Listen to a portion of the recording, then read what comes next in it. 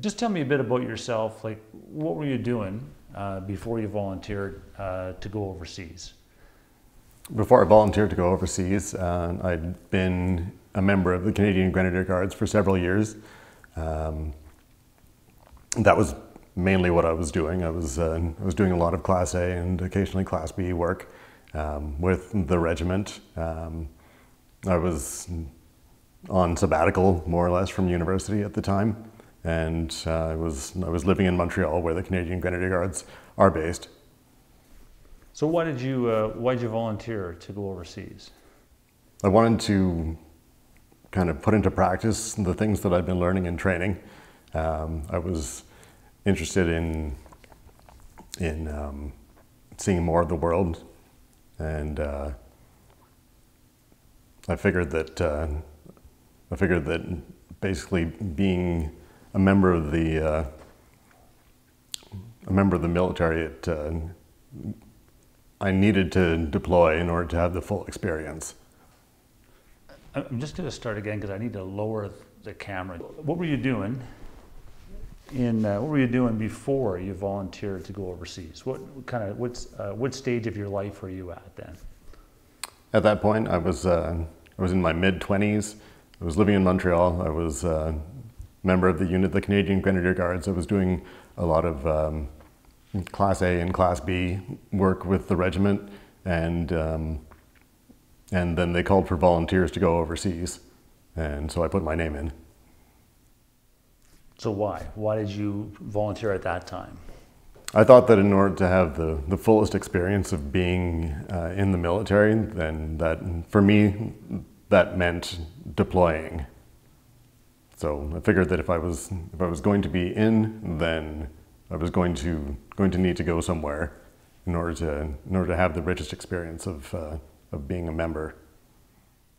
Were there a lot of your peers that were volunteering at the same time? There were quite a few. Certainly more people volunteered, as I recall, than there were spots to go. So, so there was a lot of interest in the regiment. Mm-hmm. What about, I wouldn't necessarily call it peer pressure, but was there a lot of, I don't know, private to private, corporal to corporal, kind of like, I'm going, are you coming? What was the mood at the time, like in the junior ranks mess? There were a lot of conversations like that, and did you hear they've just opened up more spots? And are you going to go? I think I might. What about you? I think so. Or no, I can't. My wife won't let me. My girlfriend won't let me. I'm too close to being done school. Things like that. So, just speaking of wives, girlfriends, what did your family and friends say to you when you told them that you had volunteered to go to Afghanistan, or to go to the Middle East? My friends were mostly from the regiment, and they were interested. They were keen. Some of my good friends were actually volunteering to go on the same tour as me, and were selected, and so some of us all went together, which was a nice experience.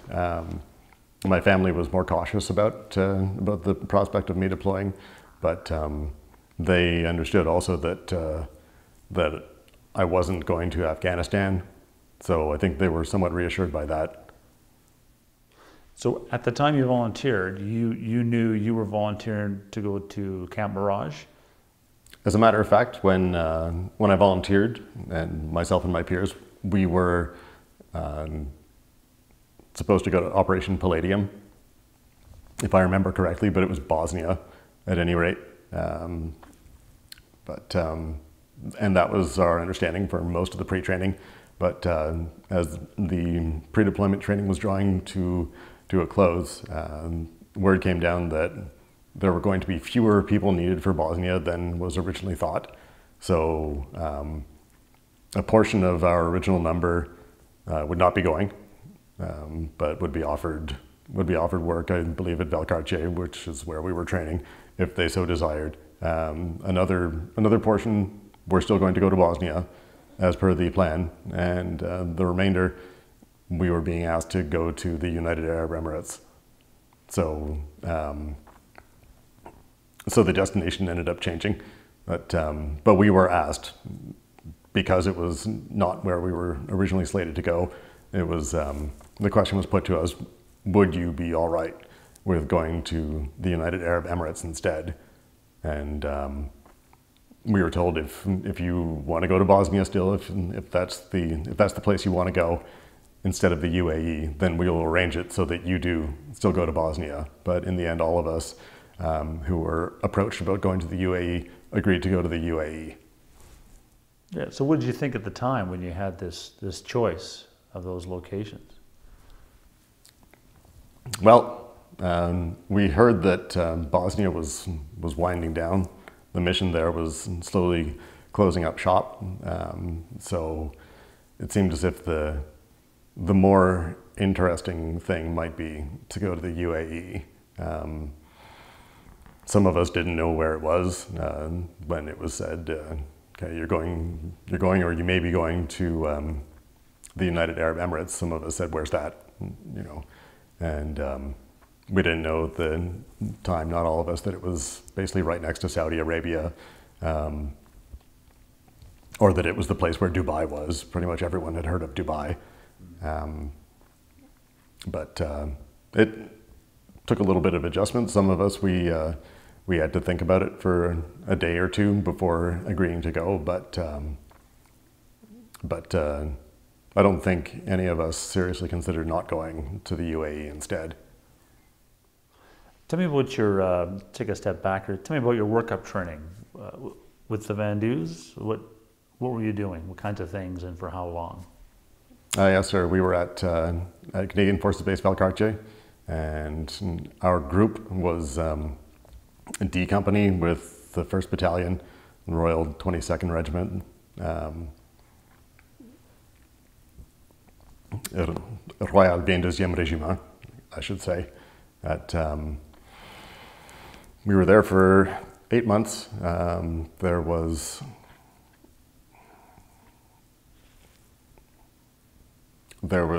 fighting in built-up areas training. There was landmines training. I think that was not as developed at the time as it was later on in the mission to Afghanistan. Let's see. I think I remember convoy ops. This is going back a while at this point, but there was a lot of PT. And we had field exercises, some of them lasting for 2 or 3 weeks at a time. So just so I can be clear, so you said you're part of D Company, or were you like a reserve company that was going with it? We were a reserve company originally. It was we were D Company, but I think that I think it was a company of only reservists. The term for it was the CIMR. May I speak in French periodically, like just in order to use the terms that were make it exotic. Sure. But you like the CRIC, like a Composite Reserve Infantry Company, is that? Yeah. Well, the hang on, Compagnie Mixte. Infanterie Reserve. I'm probably dropping an article or something like that there, but it was like basically mixed company of reserve infantry. Okay. So that's what D Company was. And I don't think we had any Reg Force members in it. It was just D Company was this reserve mixed infantry company, which was originally supposed to deploy en masse to Bosnia, until, as I said, the end of the pre-training drew near, and they decided that we were going to be split. So, again, just to clarify, so of that company of reservists, yes, how many of you went to Mirage? About a third. Okay, so a platoon's worth? Basically? Yes, sir. Okay. We were in a defense and security platoon. Okay. So what did you, you said earlier, right, some guys didn't know where the UAE is. What were your expectations? What did you think you were getting into?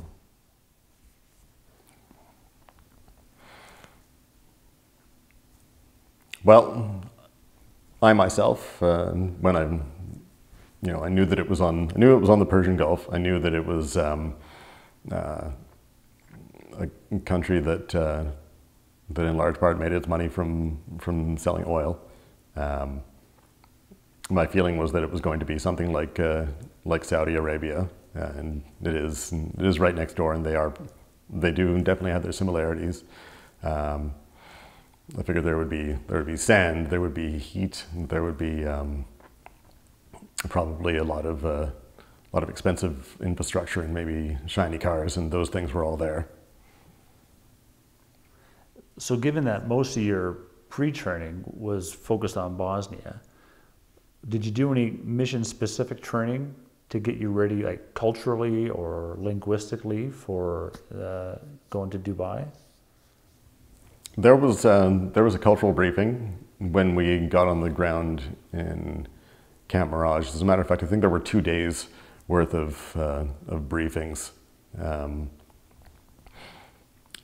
where we were told like how to interact with the locals. Actually, for the most part, we were told to limit our interactions with the locals. I think, or at least we were told that there was the locals might not want to engage with us at all, and that if that was the case, then we should not engage with them either. So, but yeah, there were 2 days of cultural and kind of like host nation briefing by Canadian Forces personnel when we got to Camp Mirage. I'm not sure how much there was before we went.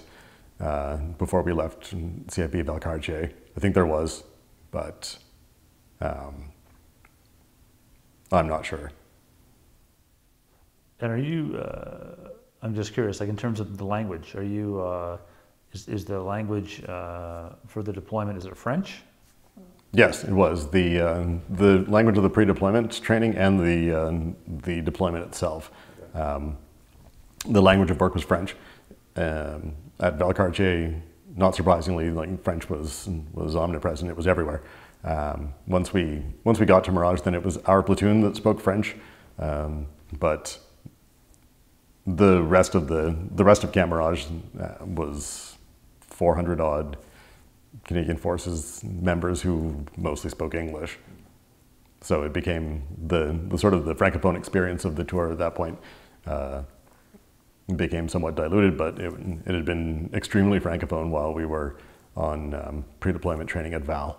Okay. Just a last question about sort of before we talk in detail about Mirage itself. Once you got reoriented and you're going to Mirage now, but before you hit the ground, what were you personally hoping for from this tour? What did you hope it would be for you personally?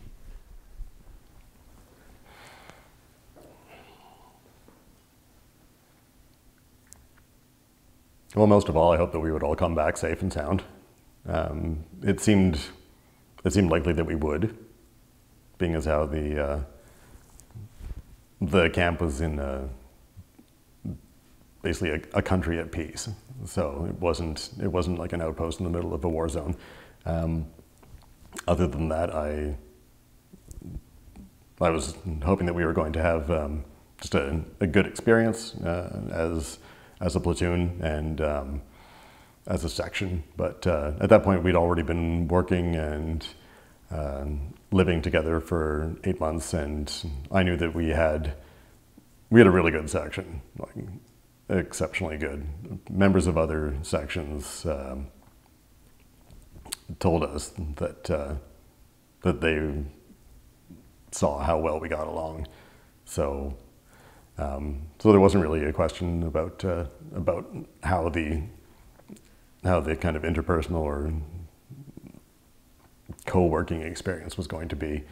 And besides that, I was looking forward to feeling useful on a deployment, and also seeing some more of the world and making some money.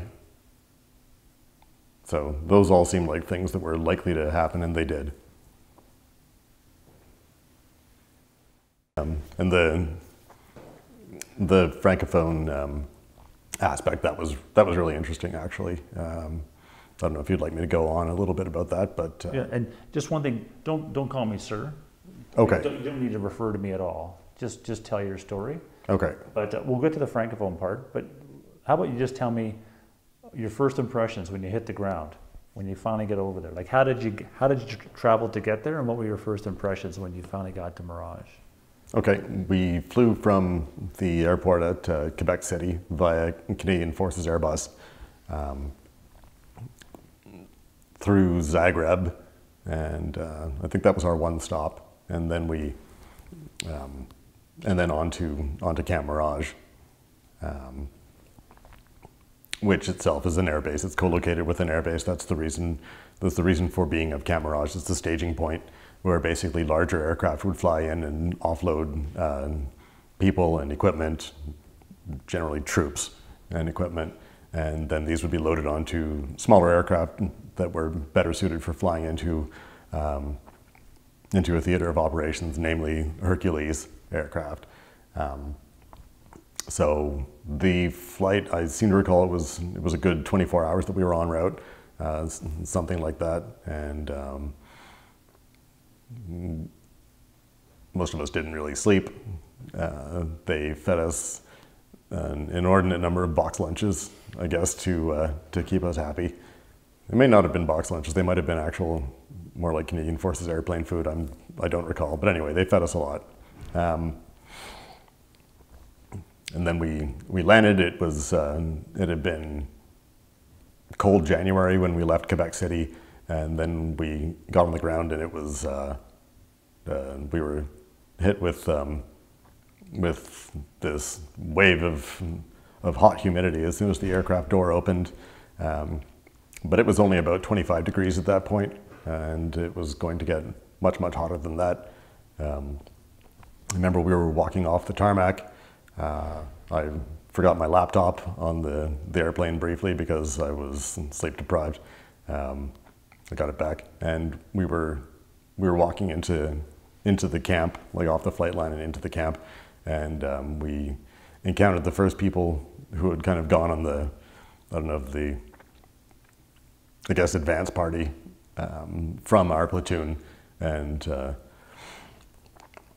one of them saw us coming, and she said, "Welcome to paradise," and it did kind of seem like that. There were palm trees, there was a lot of sand, and it was a good level of hot at that point. What? How was Mirage itself? What was the setup there, in terms of just like what was the layout for the Canadian footprint? Do you recall that? I do.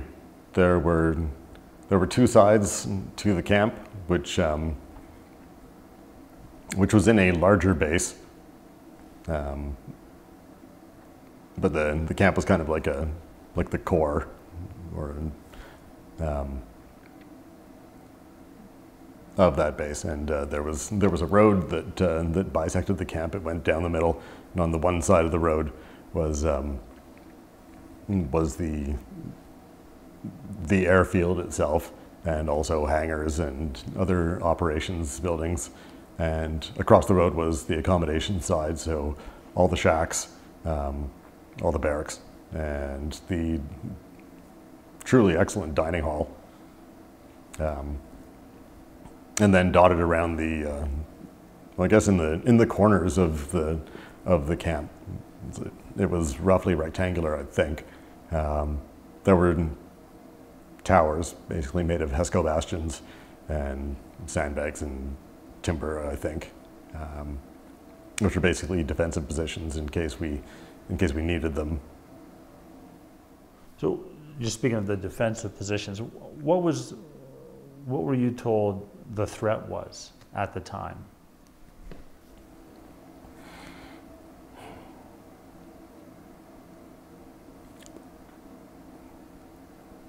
Well, there were two vehicle checkpoints on the camp, which we manned.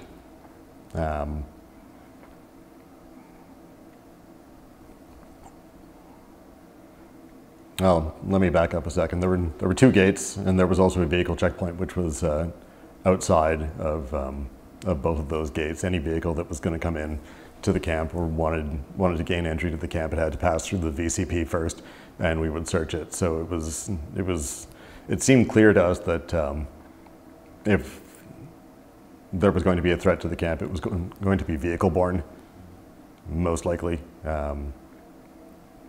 Because otherwise the camp and the base in which the camp was kind of in the middle of nowhere, like just desert extending out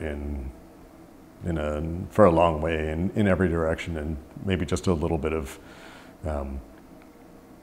high ground in some places behind which somebody might be able to sneak up on the base and on the camp, but otherwise it was really out in the open and far from anything. So it seemed likely that if any kind of attack was going to happen, then it would be vehicle borne. And I'm just curious, do you know, had there been any attacks like prior to your tour? Had there been any incidents? Not to my knowledge. Okay. Against Camp Mirage? Yeah. Not to my knowledge. Okay. How busy was it? Like, in terms of flights coming in, people staying overnight, getting their weapons, heading off, coming back from Afghanistan. There would be, I think, a couple of flights a day, generally. Sometimes the aircraft that would come in would be the Antonov, I think an AN-124. So largest cargo aircraft or aircraft period in the world, I think. But the airbase was not busy all the time. There were not flights coming in and out all the time. But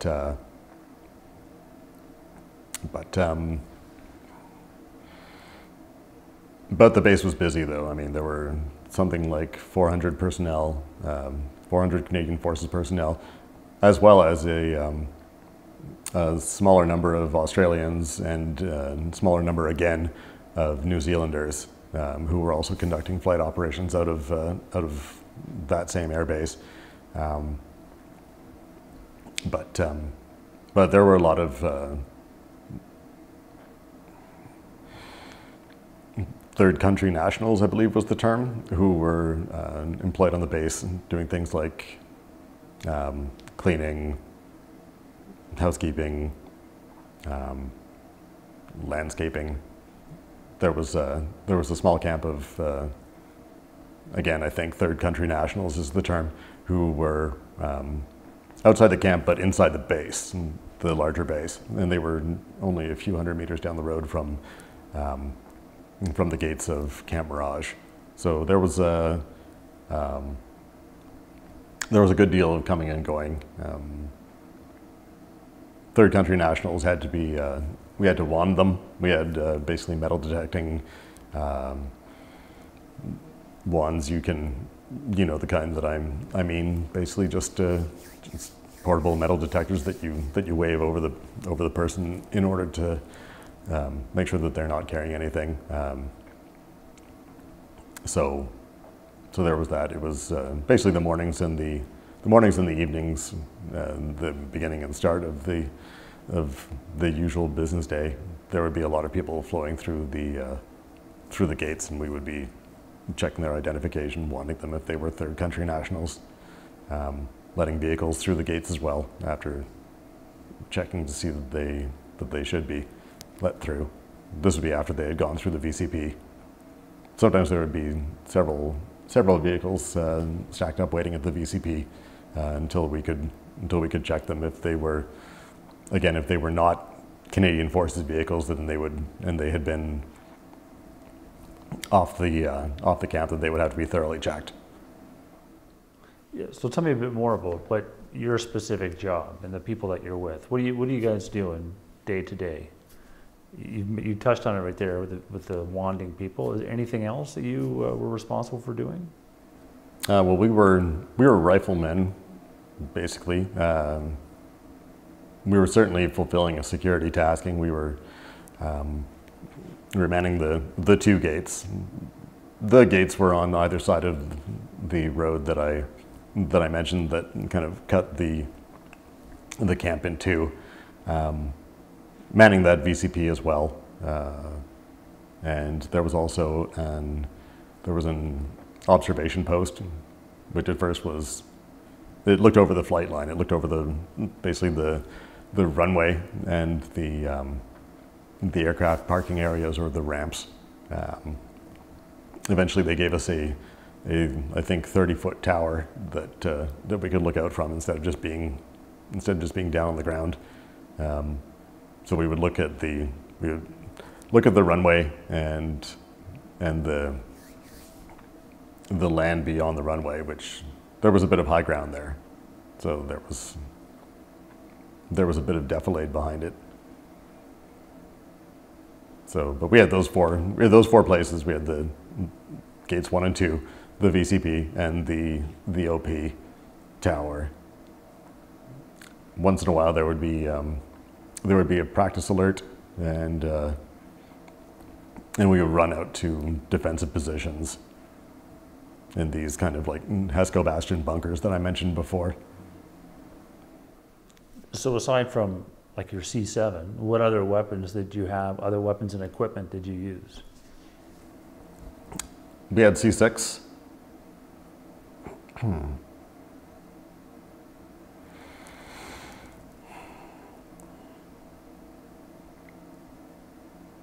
trying to remember if there were 203s. I think there were C9s as well. There was definitely C6 though. Did you have any vehicles to do like vehicle patrols in, or any anti-armor weapons, anything like that? No vehicles. I mean, there were vehicles on the camp, but Canadian vehicles, but the ones that were allocated to us, no. There may have been ones that we would have been able to borrow, but we didn't have vehicles in our possession as a matter of course. Anti-armor weapons, not that I recall. Certainly nothing that we like had out on a regular basis. Okay. There was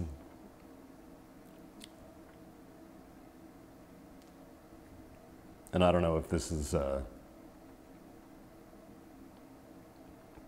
there was a greater security presence, like kind of forming the perimeter of the base as well. Who comprised that? The host nation military.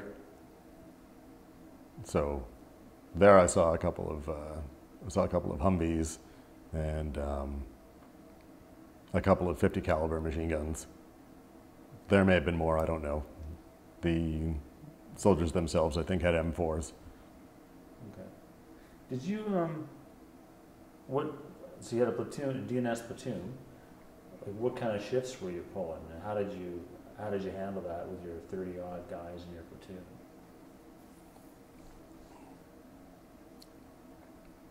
The shifts were 12 hours. I believe they were 11 to 11, so 1,100 to 2,300 hours, and it would be one section on it at a time.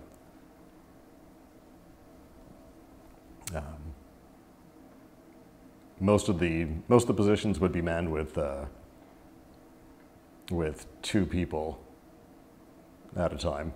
So 2 people at gate 1, another 2 people at gate 2, 2 at the VCP, and in daylight hours there'd be 1 at the observation post. But at night I believe it went. It would go to 2 people at the OP as well. But at night the VCP would be closed, I believe. So you're on duty for 12, and then you basically get 24 hours off because there's 3 sections. Is that how the rotation would work? I think so. One of the sections would be a QRF, would be Quick Reaction Force. Okay. Yeah, I think it was the section that had just come off. Hang on, they had to sleep too. Anyway, one section was QRF, and then another section was just off. So, and they had the opportunity to go into Dubai. There were shuttle buses that ran from Camp Mirage into Dubai, operated by, well, there was they were contracted out to a local company, I think. Anyway, certainly the drivers were third country nationals. They were not Canadian Forces members, but anyway, so it was a contract. So these shuttle buses were requested by the Canadian Forces, and they ran regularly from Camp Mirage to locations in Dubai, for the most part Dubai. Can I take another break and just get some more water? Sure. Did you want to say something? Yes. Yeah, go ahead. Oh, could we pause for a second there? Yeah. So I'm just curious about, so it sounds like it's a very static job, a section on at a time, and you know, quite a rigid shift schedule. What was that like? Like, you know, month after month, especially as it starts to get hotter. Yeah.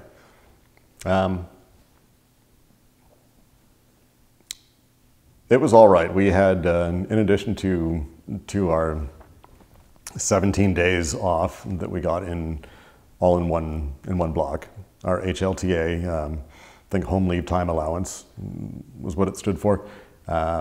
We also had two times 2 day R&R, which basically that each time that we had an R&R, it kind of it melded into the downtime that we already got, and so we ended up having like several days off in a row, and that happened twice in addition to the 17 days off of the HLTA. So that was okay, but it did start to get hot by the end, by early July when we returned to Canada. It was 48, 49 degrees Celsius in the shade. That was just the thermometer. The medics had a device that measured what was called wet bulb globe temperature, I think, which basically gave us a humidex reading as well, and it would be 78 degrees Celsius. Would be like what what feels like. It feels like 78 degrees Celsius. So that was extremely hot. I mean, when we got on the ground in January, to jump back for a second, I mean, we saw that every structure, no matter how small, including the little guard shacks, which were not much bigger than a porta potty, they had an air conditioner. And speaking for myself, at least, I thought, wow, that's luxury. But then by the time summer actually hit, we understood that it was absolutely necessary. You would walk outside, out of the air conditioning and into the heat. By July, it was like getting hit in the face with a sandbag doused in scalding water every time you went outside, and you'd be gasping right away. So the heat started to get tiresome. It was actually a very humid place. The thickest, wettest fog that I've ever seen. I saw it there because we were only about 35, 40 kilometers from the coast of the Persian Gulf. So despite it being desert, despite it being very hot, it was also very humid. And I guess almost at sea level too. So yeah, just a lot of humidity. But for the most part, it was all right. What are you wearing? On your 12-hour shift, how are you dressed? We would be wearing combats and FFO. We would. I'm trying to remember how often we wore our helmets. I think that was only during alerts. Okay. But so we would have the tactical vest on, and then also during alerts we would have our Kevlar vests with plates. So, or rather our frag vests with Kevlar plates. But yeah, it was combats all the time. I don't think we were ever permitted to take off our shirts, like our combat overshirts. Those always had to stay on as well. But so for your 12-man shift, you're not wearing body armor for the shift? No, that was only if there was an alert, okay. Which usually there wasn't. Usually armor was just within arm's reach, but not on. So what do you, when you're on the gate, what are you looking for? What are you anticipating or searching people for? What's the threat? Well, certainly the threat that was uppermost in our minds was explosives. So if anyone were to have, if it were to be a person that had explosives on them, or if it were to be a vehicle that was carrying explosives, and I do mean like a bomb, then those were the things that we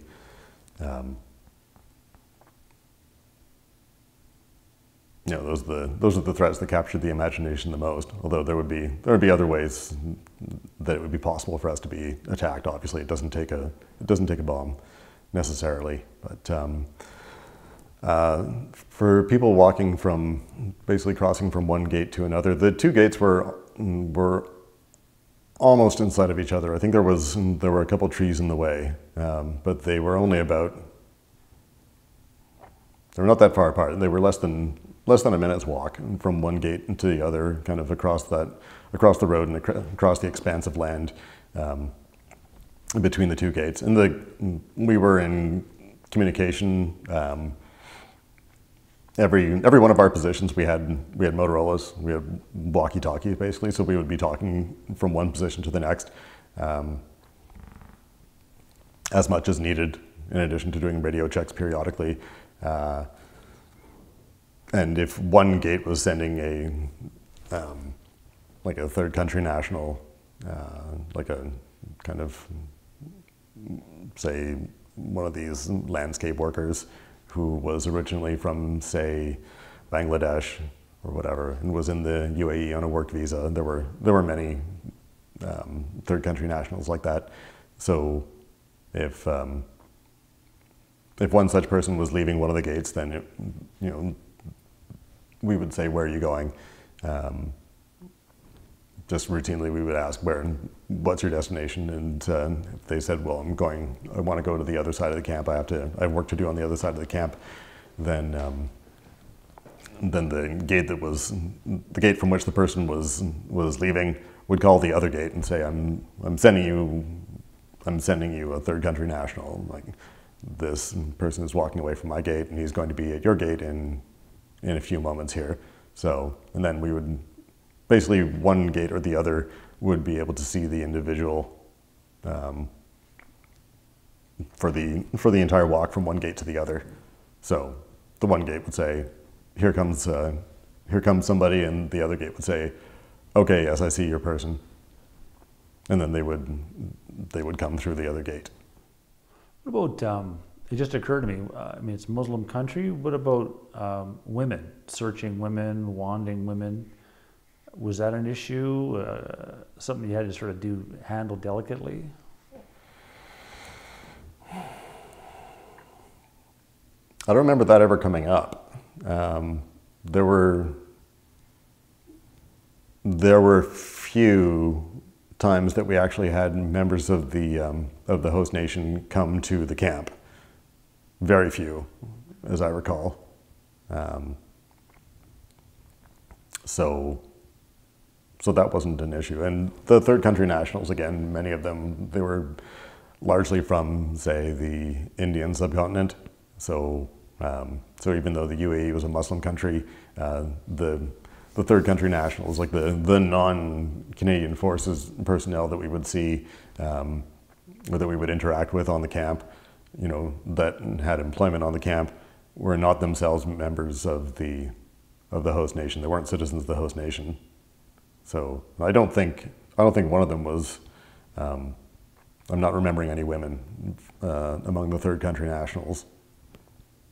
So I don't know if like we had a couple of women in our platoon, in our defense and security platoon, who were women.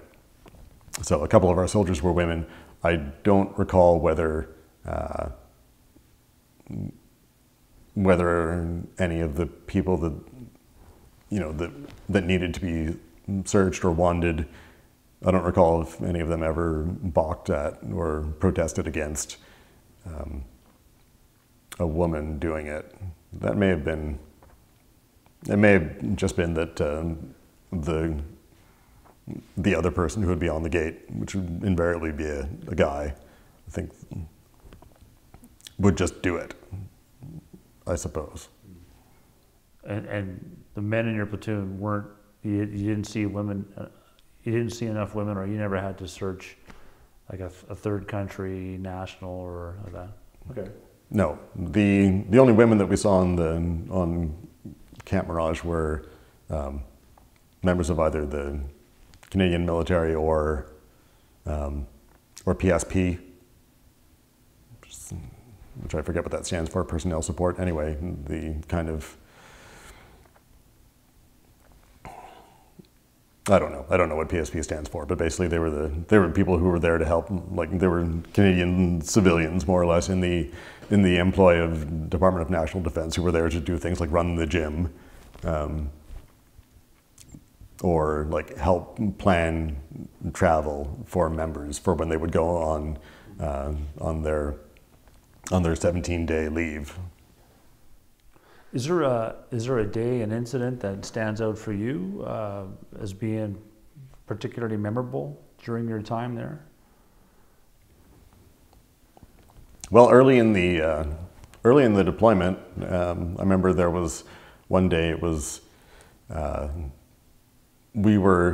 my section anyway. We were sleeping. We must have either been, I think it was because we had been on night shift. It was that, or maybe we had just arrived and we were getting over jet lag. No, I think we were coming off of night shift, so we were sleeping. It was the middle of the day. Specifically, the clock struck 12 noon on, I think, a Saturday, maybe a Sunday, and all of a sudden this ear-splitting alarm just like went up, and we all woke up instantly, and we were kind of wondering what to do, and then because this hadn't been discussed, but it was an alarm, definitely, and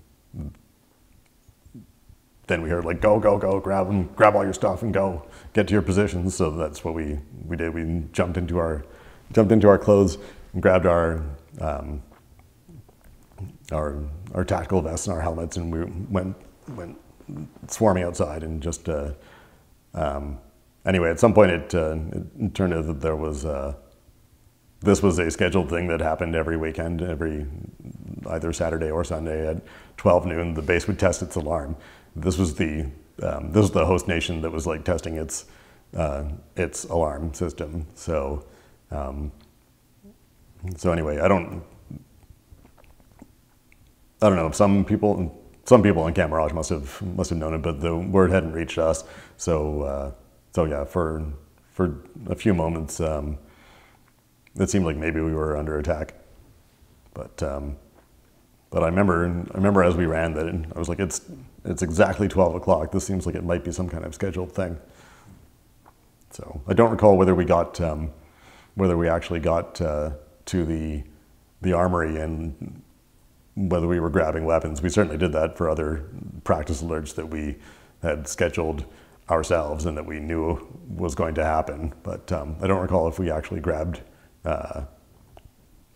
weapons from the lockup for this occasion before we were told, "Whoa, stand down. It's okay." Was that the most adrenaline You got to experience on that tour? For me, yes. There was another time that was, I'm trying to remember what exactly happened. I think it wasn't something that had happened right close by or at the camp, but I think, if I'm remembering correctly, it was something that had happened in basically in Israel. Israeli forces had killed the spiritual leader of Hamas, I think, and so then there were threats made against the West. And I think there were like anonymous threats that were called into I think the U.S. Embassy in Dubai, and so then it was decided that I don't remember if any were specifically made against the Canadian presence in the UAE, but it was decided that we should be on lockdown for a few days. So basically, no more, no getting off the camp for a few days for anything other than anything other than duty travel. So, how sensitive was the existence of Mirage in Dubai in terms of what you were told you could do or not do and things to watch out for? Well, there were places we were forbidden to go. One of them was the Hard Rock Cafe. You're told you all are not to go to the Hard Rock Cafe because it's obviously a magnet for service members of the United States Armed Forces. So that seems like, we were told it's too much of a potential target. So you all are not to go there. I think there was another one or two places. Hard Rock Cafe is the one that stuck in our minds the most. Other than that, we were told to just attempt to keep a low profile, not to wear clothing that suggested that we were military. I don't mean like wearing, I don't mean don't wear parts of your uniform. That goes without saying. But avoid wearing shirts that say like Army or I don't know, anything else with like military slogans. Maybe even avoid wearing camouflage, I think. Non-issue camouflage, avoid wearing that. Don't talk shop. So don't discuss military things, whether, or at least not your own military experiences.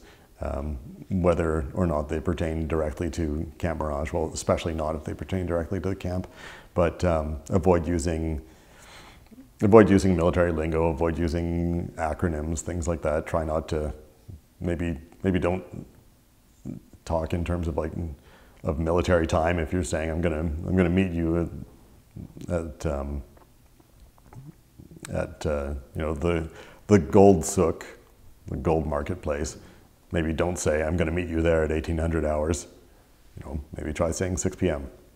So that was it basically. I think for the most part, it wasn't too hard to tell who was military though. I mean, especially if we would be waiting for the shuttle bus, or when the shuttle bus arrived, then it would sometimes be like sitting there for a while we were on it. And I mean, all these people with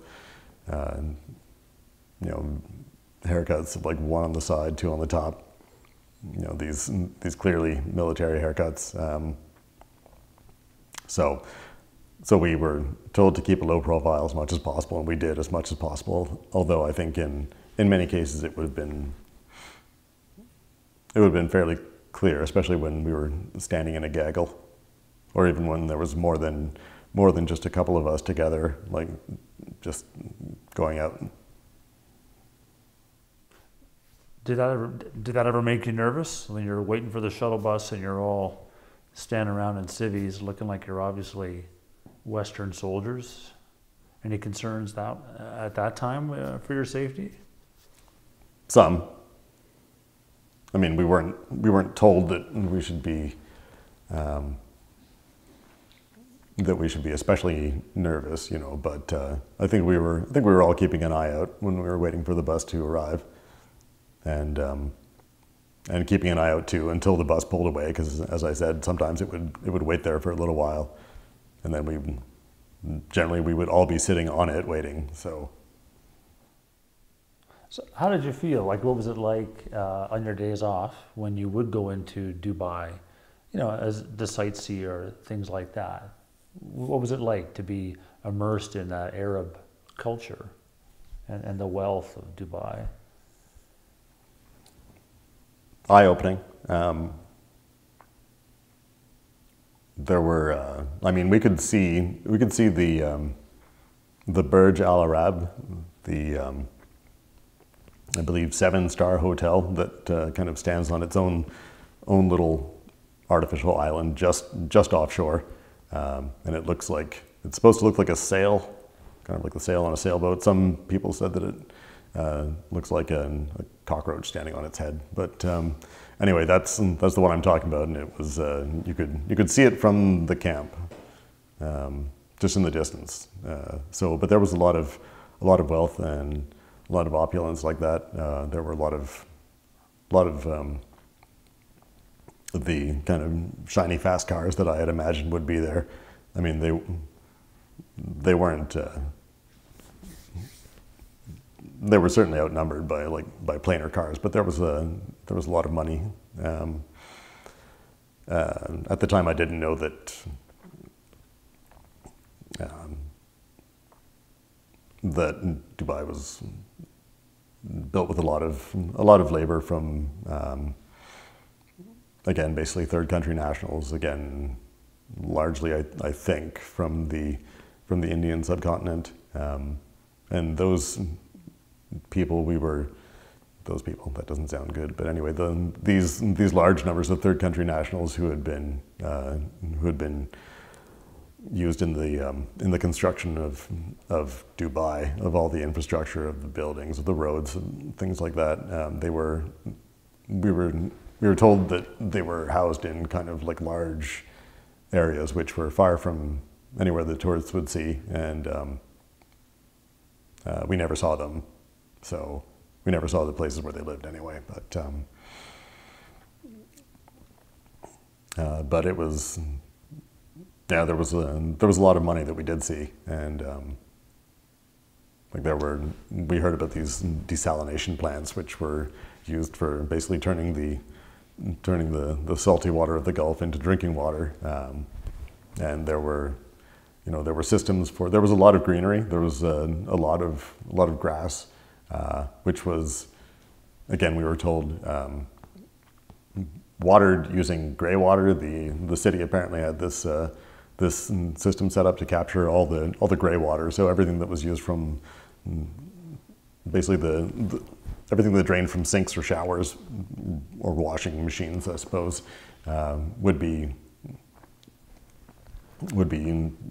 sent to water the grass everywhere. So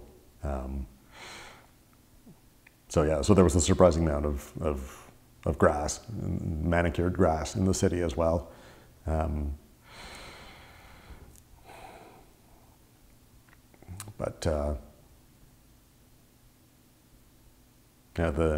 were shopping centers that were very ritzy as well. I never went inside the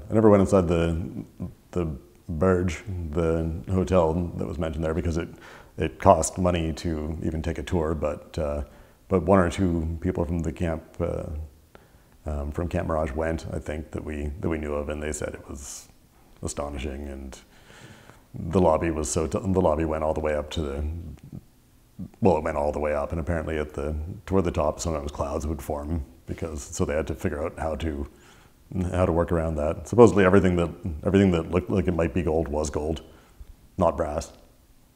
So, but that was eye-opening. We were told that if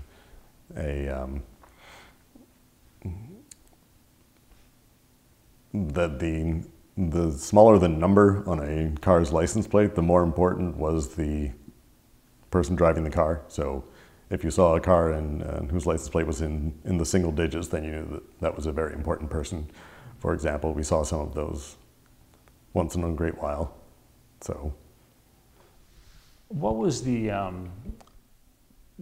alcohol policy while you were there, either at Mirage or when you went into town, into Dubai? Camp Mirage was it was dry, and then in town, I think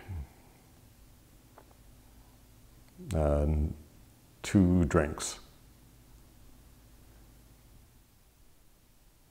And you'd mentioned earlier you wanted to talk about the sort of the English-French relations in the platoon, but sort of the culture. How did that? Well, what did you want to say about it?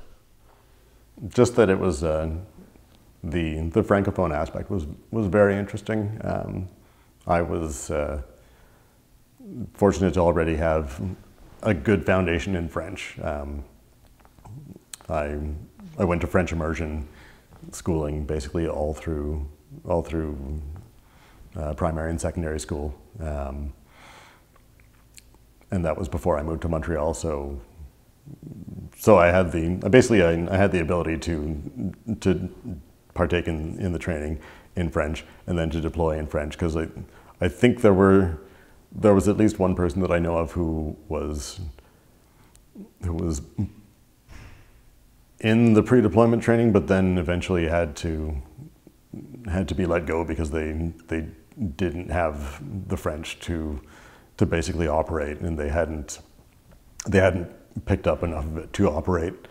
So, but I mean, in the 8 months that we were, and this is coming back again to pre-deployment. So this is at camp. This is at Valcartier, outside Quebec City. By the end of the 8 months, I could argue in French, tell jokes in French, and effectively, like ones that actually made people laugh appropriately, with me, not at me. And twice I dreamed in French that I remember. The entire dream was in French, and that was something else. So that was really interesting, and that like half of the members of my section were from the Saguenay, which is pretty far from Montreal. I mean, Quebec City is about 300 kilometers north of Montreal, and then the Saguenay is about another 300 kilometers north of Quebec City. So, I mean, that was different again. We had to learn to understand each other when we spoke French sometimes, but it worked, and it worked, and the platoon got along well, even though it was. I mean, a large part of the platoon was Anglophone, was English speakers. Generally that would be reservists from Montreal, like myself. But there was good esprit de corps, and there was good camaraderie. Did that surprise you? No. Like, were you concerned about it before you deployed, the language divide or issues? No. No, I figured it would be fine for myself anyway. I knew there would be things to pick up on, but I'd already done at least one course in French before. That was a few years prior, but it was I think a month-long course, and it was entirely in French, without any. I think I got course materials in English if I wanted them, like written materials in English if I wanted them, and I figured that could be probably arranged as well on the pre-deployment training if need be. But no, it worked out well. Could you? I mean, so it sounds like the working language of that platoon was French. Yes, that's right. Even after on duty. Could you speak English when you weren't on duty, or was that frowned upon? No, that was fine. That was fine. I'm trying to remember. Well, generally, if we were still in a group, then I think we would, by and large, we would try and speak French, and even if we were Anglophone, just so that that is, if there was someone there who maybe didn't speak much English. So we would try and make sure that everyone was included in the communication, even if it was like outside of work and it was not really work related. Then we would still try and make sure that everyone was able to understand. What about you mentioned the women in your platoon. What about the male-female mix? Were there any issues surrounding that? I don't think so. No, not that I can remember. So by the end of the tour, how are you feeling about it? How satisfying was it for you personally? It was satisfying. I was glad to have done it. When it was actually over, then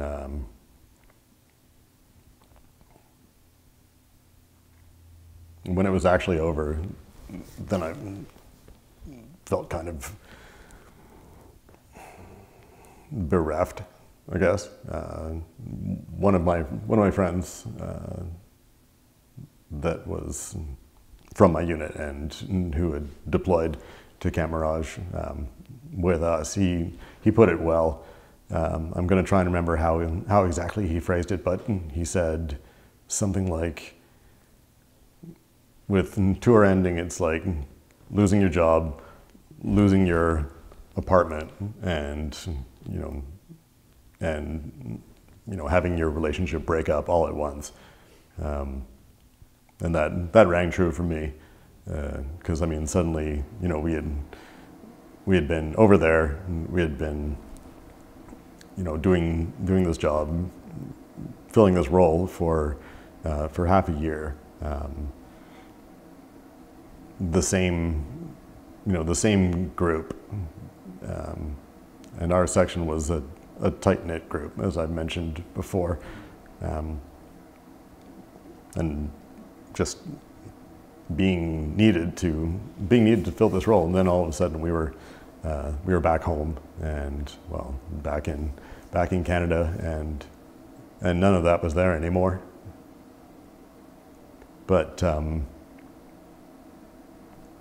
But we were met at the airport by members of members of the senior leadership of our regiment. Speaking for myself anyway, speaking for the members of the Canadian Grenadier Guards who were on the same flight as I was. So we were met by several members of senior leadership who had driven up from Montreal just to shake our hands and welcome us back, and that was a nice touch. And then we were driven back down to Montreal in vans, and we were brought wherever we wanted to go. I think we had all our kit, right? Everything that had gone with us, everything that hadn't been sent ahead as unaccompanied baggage, we had all of that with us, which was still a considerable amount. So I think everyone wanted to go home.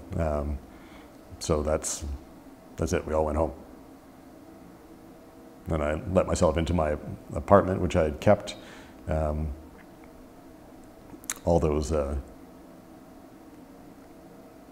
which I had kept all those months because I didn't want to have to deal with finding another one when I came back. And so I let myself in, and it smelled like a place does when it hasn't had anyone living in it. It's just that kind of musty, dusty, unlived in smell.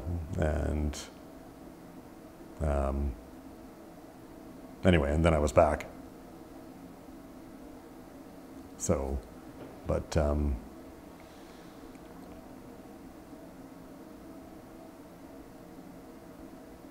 but it took some adjusting. I remember being out with a civilian friend shortly after coming back, maybe a week or two after coming back, and I remember he was this one civilian friend was, maybe that sounds strange to say civilian friend, but anyway, it was somebody not from the military, and he was bugging his other friend about the size of his cell phone, because this was like 2004, and so anyway, cell phones were big. I don't know. Anyway, I didn't have one yet, and anyway, I remember the one guy wouldn't stop like bugging the other guy about like how your phone is big like a dustbuster, and I didn't think it was funny. I mean, I don't think it showed, but I thought it was ridiculous, and that it was strange and aggravating, the like petty things that people could care about. I don't know. I guess I hadn't adjusted to being home yet, because that wouldn't bat an eye at that now. But I mean, I thought it was very foolish, and I was kind of quietly getting fed up just being present for that conversation.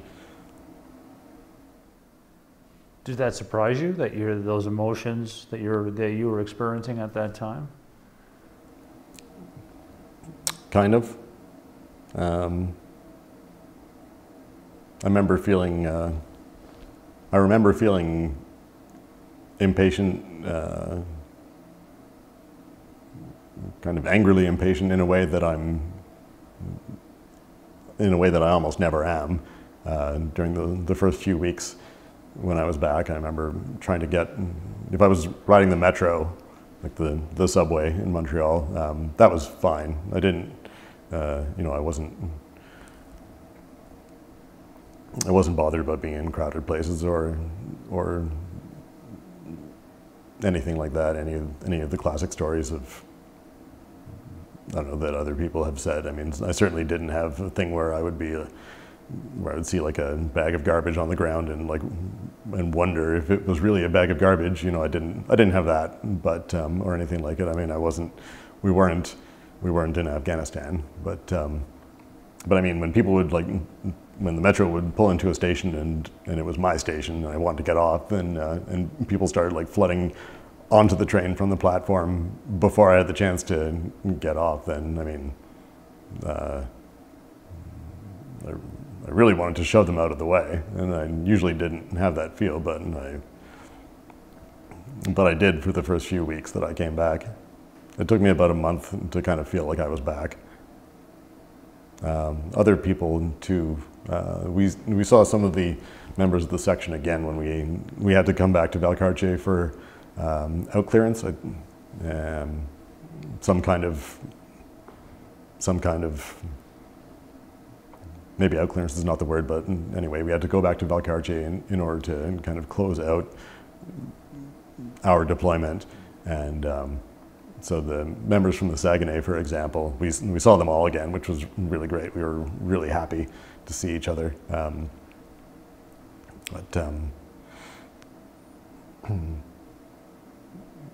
But one of them said, he said to me when we were in the mess later that night, and said, I feel, this won't be a direct quote because it's been a while, and besides it was in French.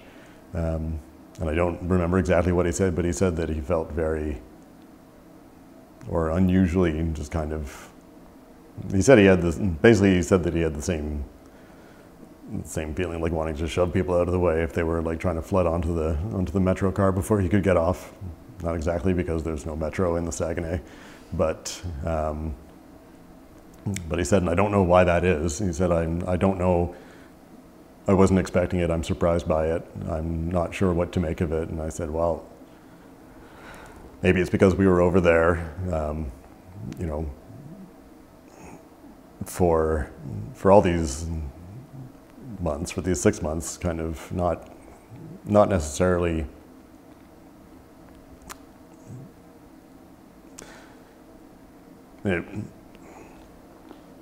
we probably weren't going to be called upon to step directly into harm's way or to harm anyone else. But it was a large part of like the possibility that we might have to do so or be called upon to do so. That was a large part of why we were there. So to have had that experience for half a year, I mean, I said, I guess it kind of, it's affected us for now. It's, I told him, I know what you mean. I told him the story about wanting to just wanting to get off the metro when it's my stop, but after about a month, I think for all of us, we were back. What about today? What about now? Do you experience anything today that you would relate to those experiences back then in 2004?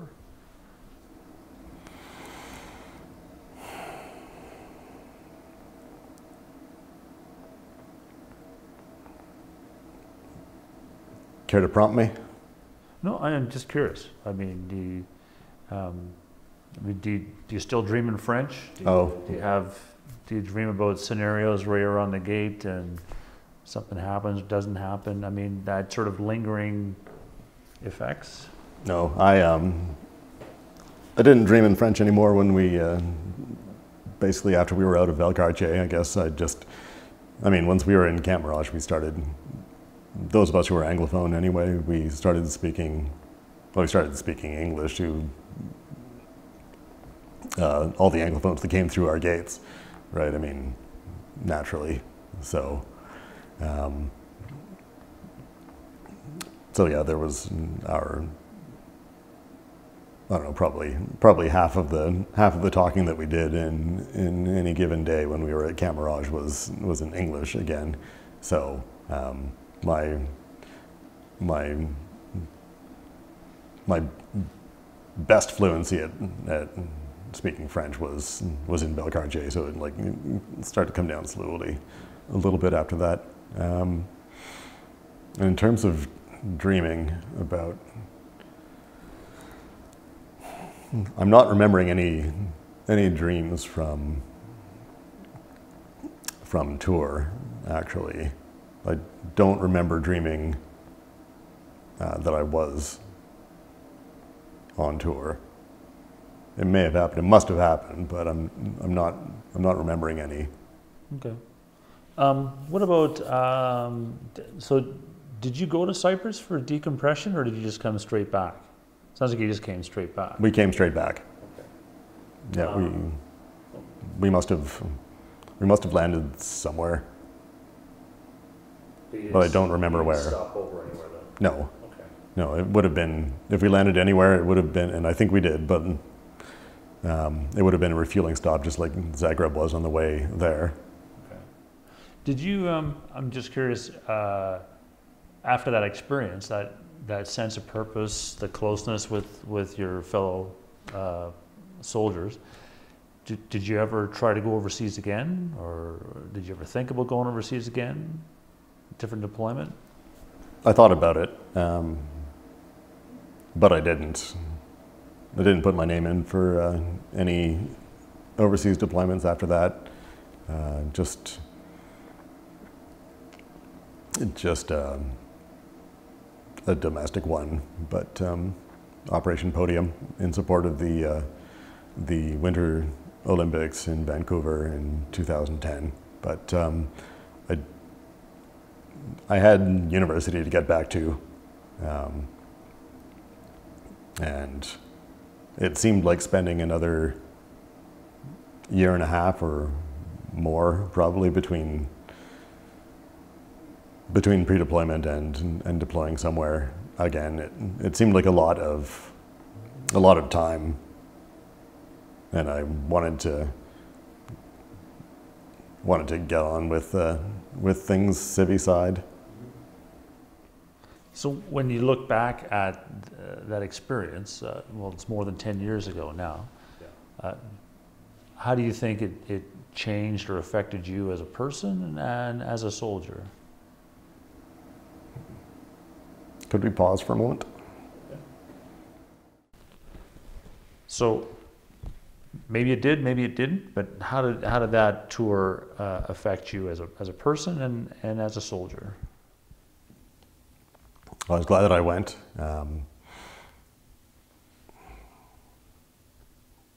While I was over, I decided that I was going to attempt to go back to university, which I had left several years before, and I got in touch with the university while I was there, and I said, look, I'd like to come back, and they said, sure, just come back in the fall, as easy as that. So there weren't any hoops to jump through, and so I knew that I was going to be going back to studies when I returned, and that helped as well.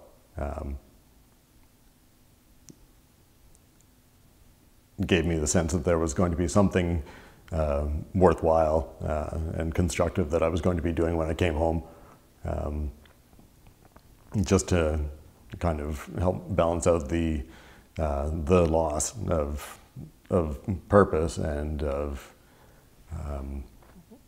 camaraderie that I mentioned before. As I said, I mean, and I should accredit this. It was my friend Dave. I don't know if he would want his last name used, so I guess that I won't. But he said, in the end of tour, it's like losing your job, losing your apartment, and having your relationship break up all at the same time. So, but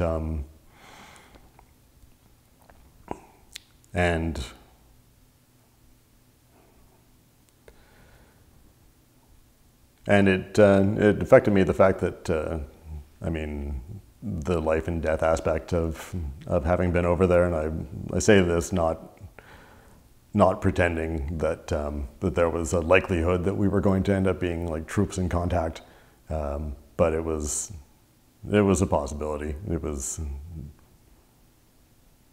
possible, and also just some of the poverty that we saw there, alongside the colossal wealth too. I mean, it was a sobering thing. So I mean, those things made me kind of come back more in a more serious kind of frame of mind than when we left. But I don't think about the tour much now anymore, but I still have friends from tour, especially from my section. Our section commander was, as I mentioned, he was very good at bringing the section together like a family, such that even when we were off, when we had time off, we would tend to go into town together, into Dubai together, and we would tend to do things together. And it wasn't, I mean, those who have been in the military are familiar with the concept of forced fun, where you're kind of told, okay, now you're all gonna have a party, and you're gonna enjoy yourselves. But I mean, this wasn't like that at all. It was quite a young section. I was among the oldest members of the section, and so was he. And he and I were about 25, 26, and I think everyone else, was somewhat younger than that. But it was like a family. His name was Pierre-Olivier Roy. If you were Anglo, I guess you would think it was Roy. Anyway, but and he was a member of the Régiment de Maisonneuve in Montreal, and he just a couple months ago died after long battle with cancer. So, but it's largely thanks to his influence that I still have friends, I think, that might not otherwise have been. They might not have been people that mattered as much to me, but we in that section, we were very close. So.